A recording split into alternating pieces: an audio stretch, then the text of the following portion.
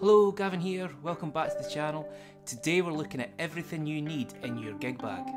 So with rehearsal studios opening back up and talk of gigs returning really soon, I thought now was a good time to cover everything you need to have in your gig bag. And while many of you probably have your own lists of things you like to have in your gig bags, if you've been a working professional or gigging regularly before the lockdown, there's actually been quite a lot of bass players start playing during the lockdown. I've seen on a lot of Facebook forums and things like that there's a lot of bass players getting started and looking to start gigging now that these things are returning. So with that in mind, I've put this video together covering everything you need to have in your gig bag. But there's also some things for the working professionals and weekend warriors who are just coming back to gigging after the break that might give you some extra brownie points with the band. So let's get stuck into that now. So first up, what kind of gig bag do you need? There seems to be all sorts of cases on the market, all aimed at different things, and some of them are really good. You get everything from the thinner gig bags that come with instruments. They're okay, they're not going to provide lots of protection for your instrument, but they'll do the job to an extent. So if you're just going to band practice, that should cover that. But using that regularly, it's not going to provide a lot of protection. So the other option typically is a hard case. They do come with their own drawbacks though. They're usually very heavy, a little bit bulky, and they don't have that much in the way of storage compartments, typically compared to some of the modern gig bags. But now we also have this style of gig bag. This is like the perfect middle ground between a hard case and a gig bag. It's really light, got straps on the back so you can wear it like a backpack, has a nice pocket on the front of it that's big enough for you to fit quite a lot of things in it, but we'll actually come back to that in a little bit. But what makes these so much better than the gig bags that come with your instruments is that they're hard. They're not the soft gig bags that can be rolled up and put into storage. They've actually got hard foam in them. The padding's a lot more rigid than what you would get in a normal gig bag, so it offers a lot more protection.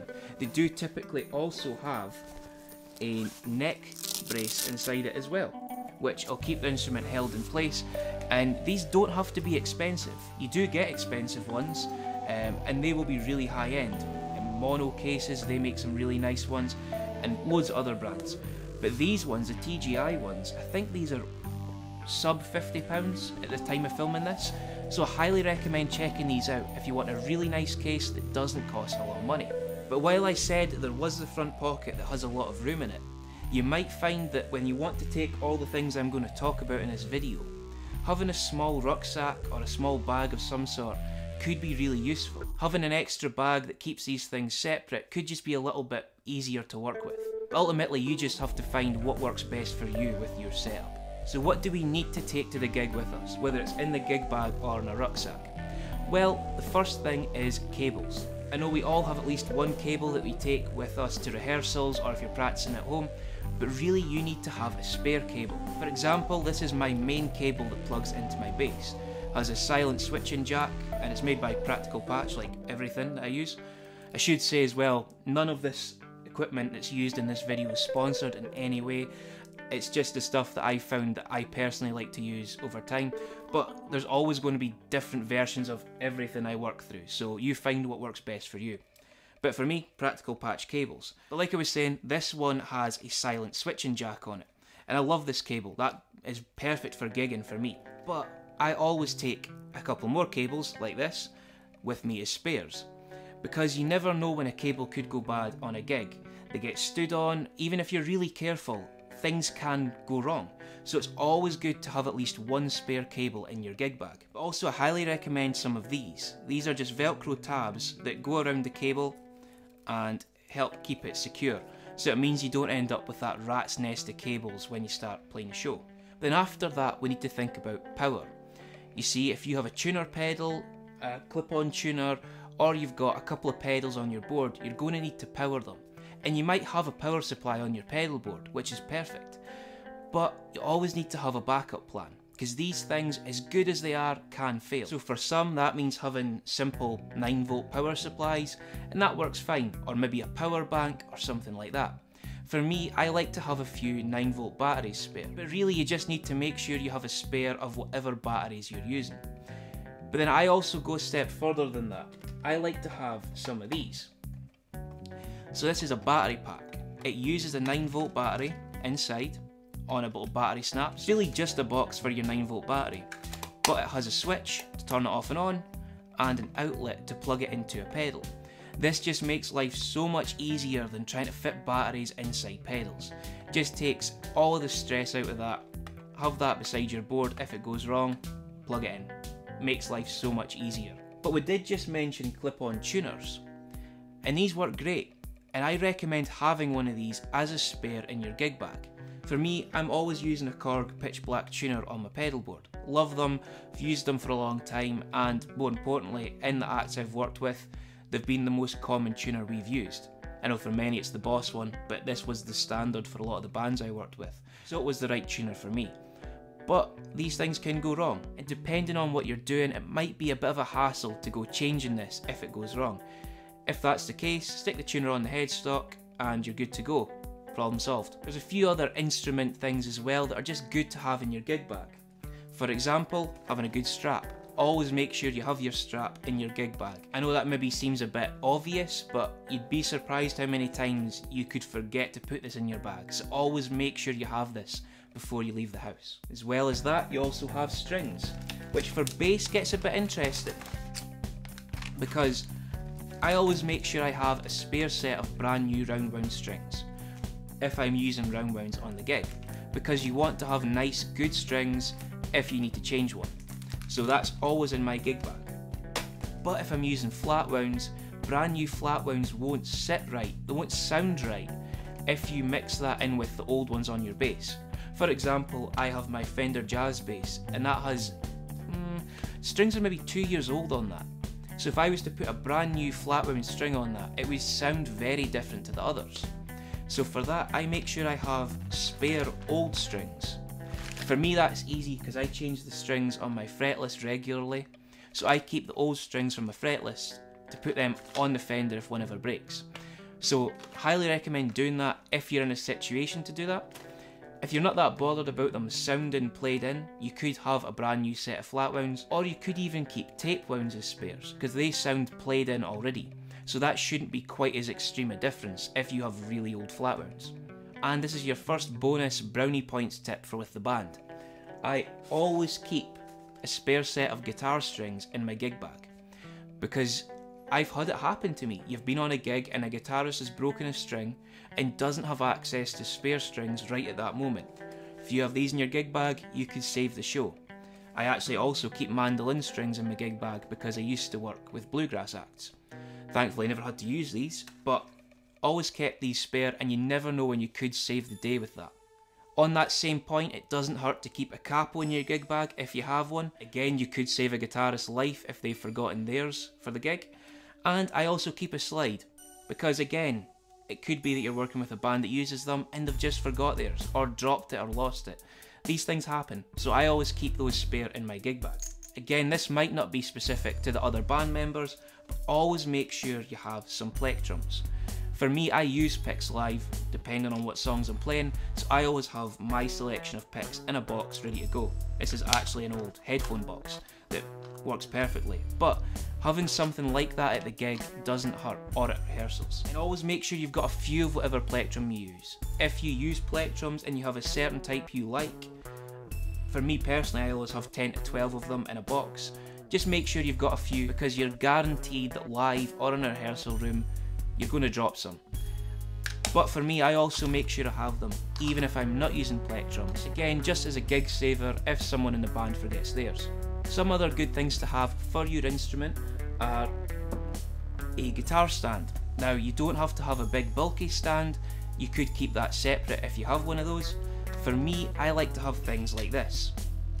Just a fold-up guitar stand that folds into a nice little stand you could take to the gig or rehearsal room, but folds up really compact, really quickly for storage. So that's really cool to have if you can find one. You do get fancier versions of this, but you can get them really affordably as well. Another good thing to have as a bass player is just some form of cloth. Just take it in your gig bag. For one thing, it's to wipe your strings down, because your instrument can get kind of gross because you sweat. Well, if you're anything like me, you probably sweat a lot while you're playing. so just stops your instrument getting too gross after a gig. But it can also be a good thing if you're in a studio, because we're often needing to get muted bass sounds. So something like this jammed under the strings, it'll give you that old school Motown vibe. Another couple of things for your instrument to keep are some tools. Doesn't have to be lots of tools, really you need Allen keys for adjusting your bridge and the neck, and a couple of screwdrivers. But things like a small socket to tighten up, jack sockets, things like that, always come in handy. So I recommend having a multi-tool like this. This is the Ibanez one, and this has got I think 10 tools attached. It's got a ruler for adjusting your action and things like that, different Allen keys, screwdrivers, even a wee socket just for tightening things up. And that's a really cool thing to have. These are only about £15 in the UK, so highly recommend something like this. And also a string winder. So a string winder is going to make changing strings so much quicker. I know that maybe sounds a bit gimmicky, but it really does speed up the process. And if you get a good one like these D'Addario Planet Waves ones, you get bridge pin pullers for acoustic instruments, and you get snips on the other end for cutting the strings, again making it much easier to change a string really quick on a gig. And something on a much more serious note that you need to keep in your gig bag.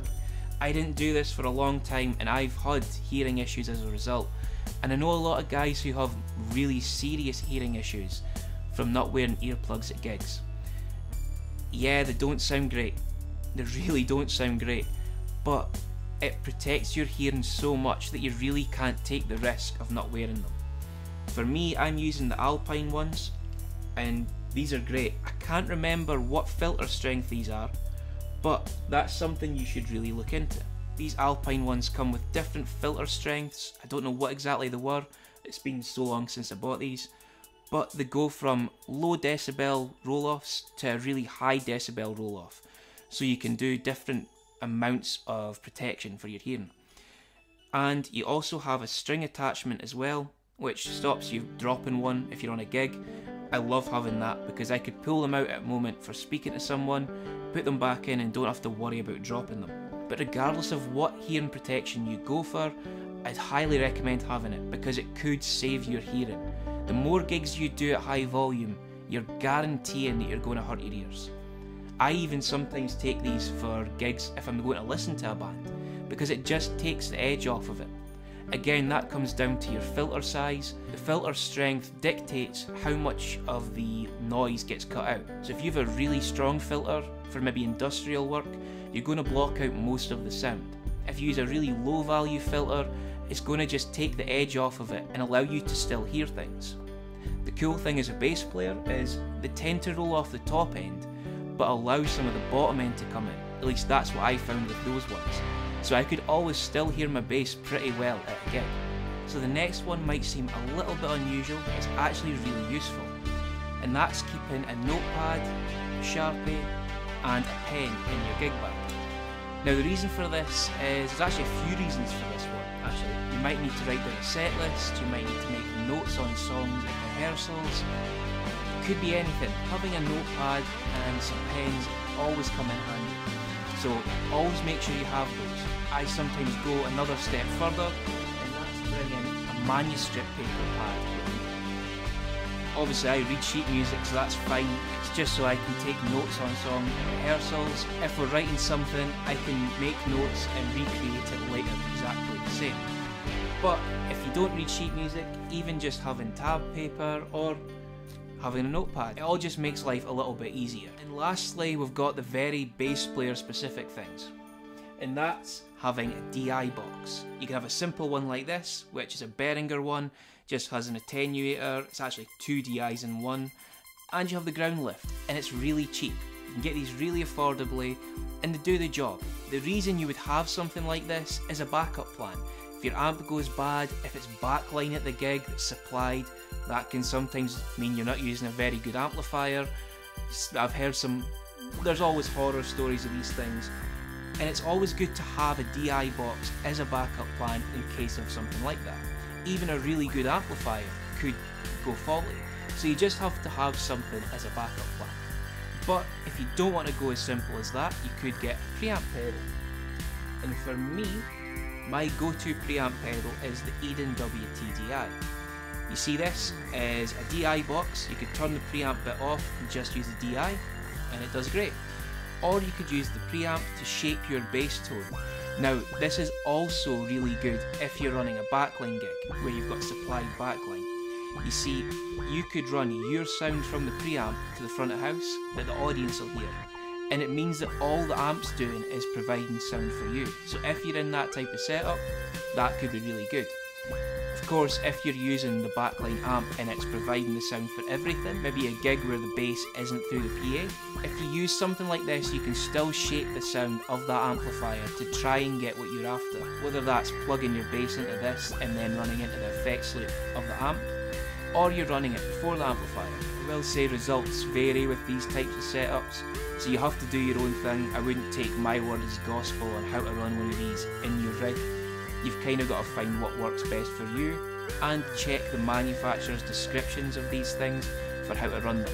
At the very least, something like this as a DI box running at the PA works really well. So I hope you enjoyed today's video. I hope you maybe found some of this useful. And remember, these are all my opinions. Yes, it's come from years of gigging and rehearsing with bands and doing session work, but ultimately this is my opinion on what I feel should be brought to a gig. I'd love to hear what you all think on this. So if there's anything I didn't include in this, any suggestions you have, please include those down in the comments below. I'd love to hear what you're all suggesting and hear what you all do for gigs. So thank you very much for watching. Hope you enjoyed the video. If you did, please hit like and subscribe down below, clicking the bell icon to be notified of more content when it comes out. And until next time, keep working on those bass faces.